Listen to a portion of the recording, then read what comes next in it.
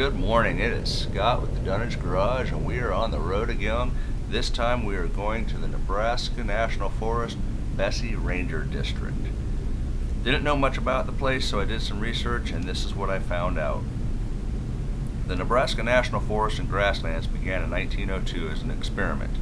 The University of Nebraska botany professor, Dr. Charles E. Bessey, with the assistance of Gifford Pinnock, first Forest Service chief, convinced President Theodore Roosevelt to set aside 2 treeless tracts of Nebraska sand hills as forest reserves. Dr. Bessey's intent was to grow trees, which would offset what some thought would be a national timber shortage from large fires, unregulated harvest, and the country's growing appetite for wood products. Thus began a pioneering effort to plant trees in what is now the largest human-made forest in the United States. Though the Sandhill Forest never met Bessey's vision, it is important for its wildlife, aesthetic, and recreational values, and as a living monument to that vision. Charles E. Bessey's Tree Nursery, the oldest federal nursery, pioneered the large-scale production of tree seedlings and still produces 2.5 to 3 million per year for distribution to national forest, state, and tribal agencies in the Great Plains and West.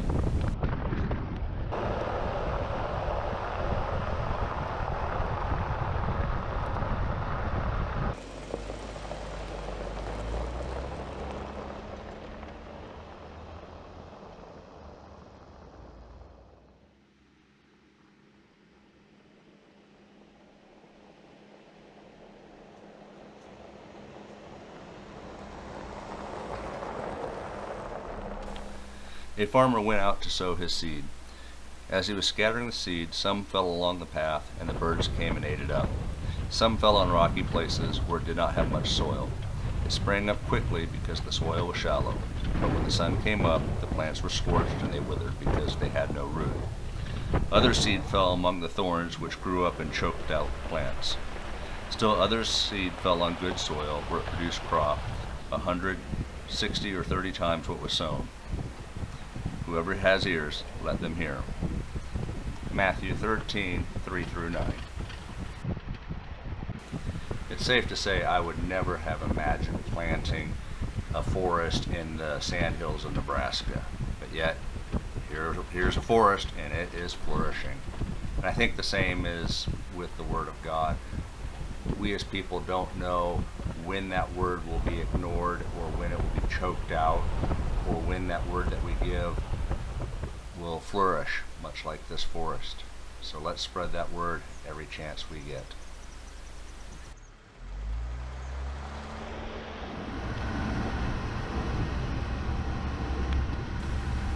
I arrived much later in the day than I had hoped, and it's starting to get dark, and I've been craving tacos all day long, so it's time to set up camp, cook dinner, sit by the fire and contemplate what kind of adventures we're going to get into tomorrow.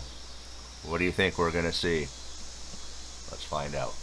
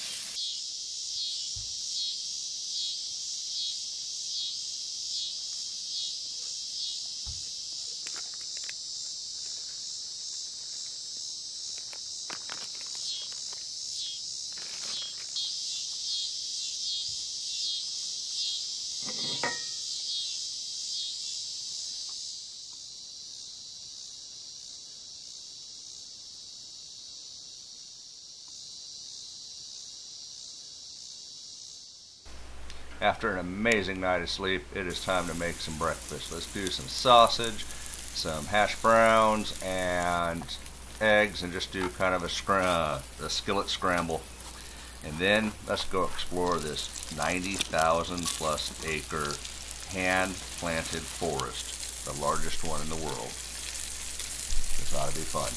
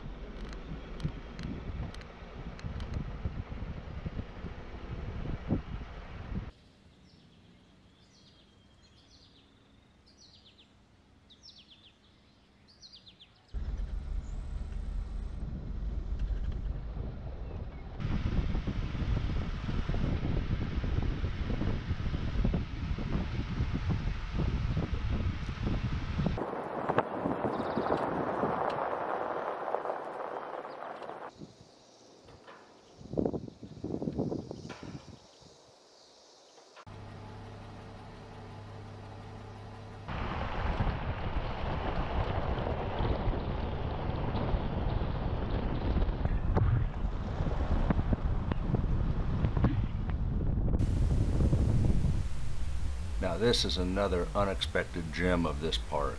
This is the Scott Lookout Tower. This thing is amazing. Not only because of the name, but it's neat. You get great views of the park. It's an easy climb. Unfortunately, it's not wheelchair or handicap accessible. And if you're scared of heights, you'll have a problem. But neat place, great views, well worth the climb.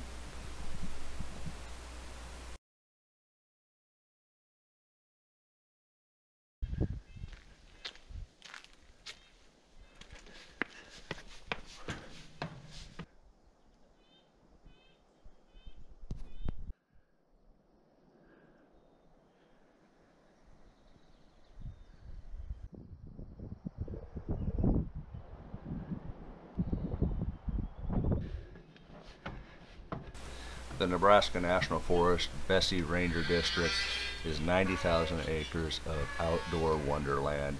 You can hike, hunt, fish, take OHV trails with your side-by-sides and motorcycles. You can camp, and there is plenty of dispersed camping. This place is amazing, and at the top of Scott's Tower, you have a good view of it. Now let's go explore some of those four-wheel drive only trails.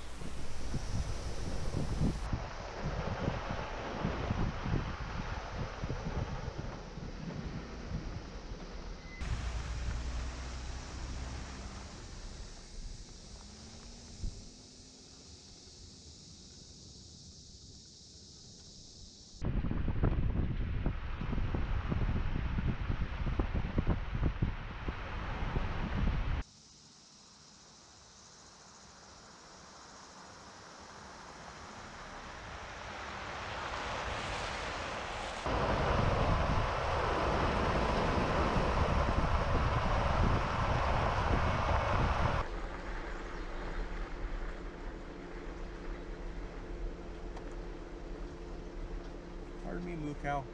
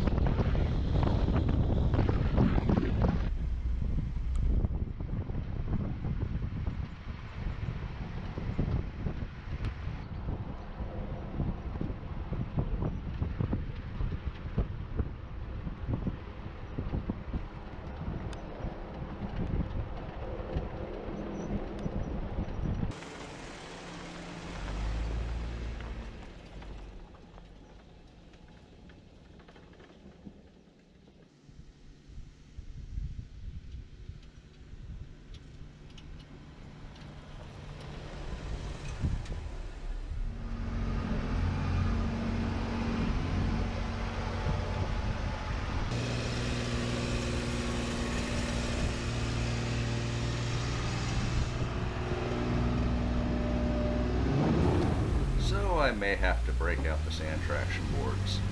Uh-oh. Well, maybe not. I haven't aired down. I'm still running full highway pressure. I think airing down would have really helped right there. Most of this park I was able to do in two-wheel drive.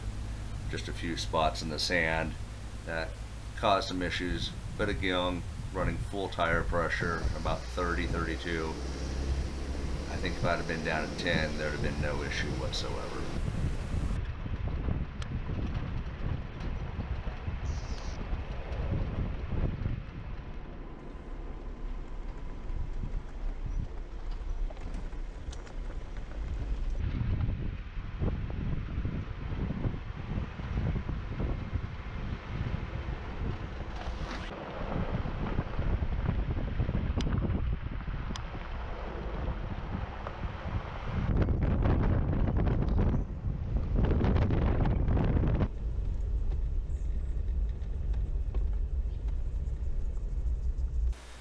Well, after a full day of exploring all the roads and trails, I was ready to set up camp and have an early setup and plenty of time to do filming and dinner. And Mother Nature had different plans for me. I started noticing the cows in the area were starting to bellow, the wind was starting to pick up, and it was starting to get dark. And not like goodnight dark, as in stormy dark. There was no cell phone reception, there was no internet. So I hiked up the road to find some better reception. Couldn't get it, so I broke down the tent, broke down the camp, drove up the road, made a quick phone call, and Matt confirmed it. I was in a severe thunderstorm watch. So I rushed back down to where I'd set up camp, threw dinner together real quick, and this was just a quick get it cooked, get it eaten, and see what this storm is going to do.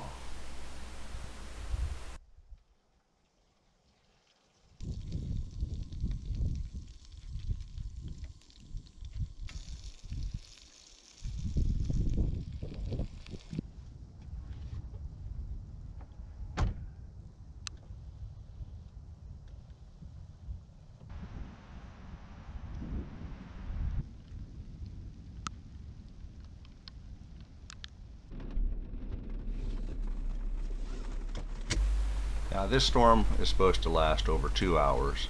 I'm only 2 hours from home, so I kind of made the decision it was time to head home instead of sitting in the Jeep and idling for the next 2 hours in the rain.